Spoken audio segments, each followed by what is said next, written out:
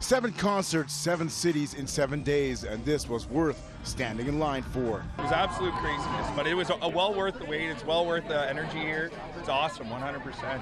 I'm a Rihanna fan. Multi-generational, I like That's it, right? You gotta stay with the groove, right? Long lines snaked down the Danforth as fans hoped wristbands would give them a chance to see the pop star in an intimate setting. I have the blue one. That's the ticket that we won, and that's supposed to get replaced with an actual ticket when we get in.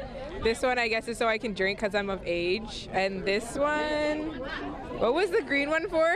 I don't remember what the green. You can't even remember. Rihanna began her 777 tour in Mexico City last night, only tweeting this morning that she would hold this exclusive party at the music hall for about 2,000 fans. My favorite song is Stupid in Love from Rated R. Simple, love it. It's perfect. Which girl hasn't gone through that? There were even lookalikes here. You guys know any Rihanna songs? Yes, everything.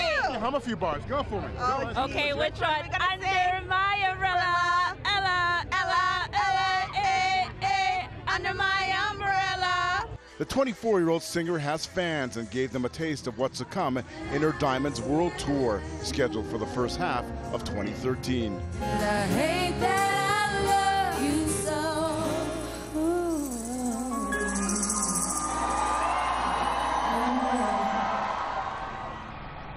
Oh yeah, sweet sound. So next up for Rihanna, it's London, Paris, Berlin, Stockholm, and of course this tour will wrap up in New York, where she will introduce her new album, Unapologetic. And no apologies here tonight. It was quite a show, and she's only 24 years old. It's a lot of work, but I'm sure she can take it. She's also quite thin, Carolyn, so I think she'll be able to hang in there. That's it from here. Let's send it back to you. How are you doing? She's something else, that gal.